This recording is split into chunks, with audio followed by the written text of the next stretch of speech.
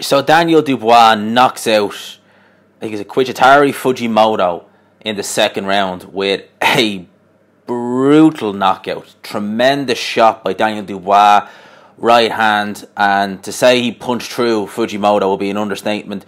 Fujimoto at this minute in time is still down on the canvas. What a punch from Dubois.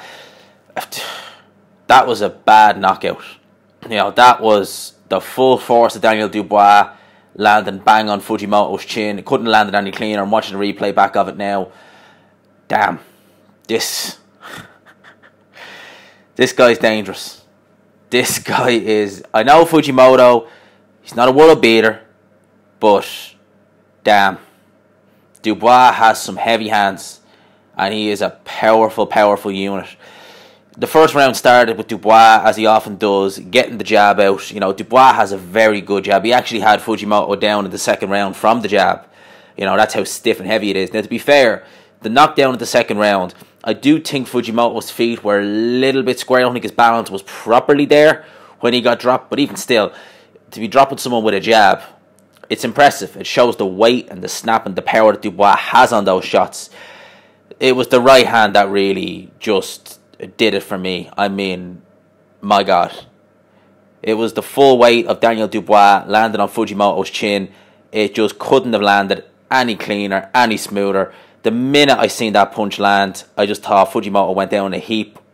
I knew straight away he wasn't getting back up. The referee waved it off straight away. And yeah, Fujimoto, he's still on the canvas now. It's not really much to assess from Dubois' performance. We know he's heavy-handed. We know he's a tremendous puncher. We know he's very physically strong.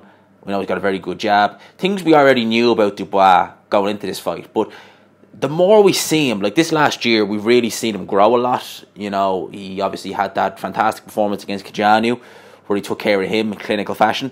You know, he's done a much better job than Parker did, done a much better job than Gorman did. Obviously then fought Richard Latte, and they had a nice little shootout. That was a great fight. Obviously he fought Gorman, a lot of that be competitive. Daniel Dubois just breezed through him. Obviously he stopped Ebenezer Tete in a round, and now he's knocked out Fujimoto in 2 rounds. Dubois is a problem.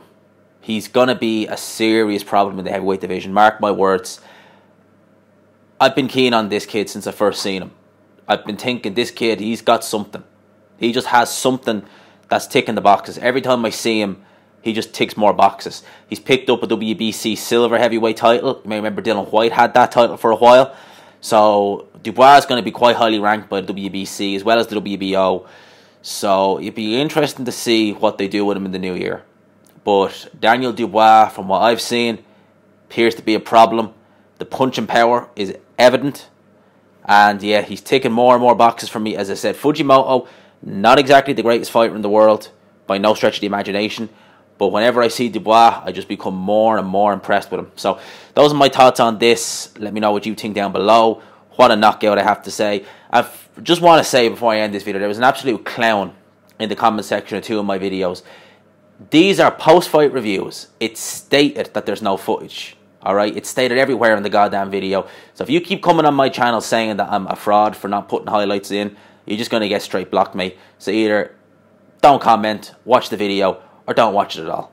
So those are my thoughts on this. Let me know what you think down below. I hope you enjoyed the video. If you did, please leave a like. Subscribe, of course, if you're new. And as always, I will talk to you after.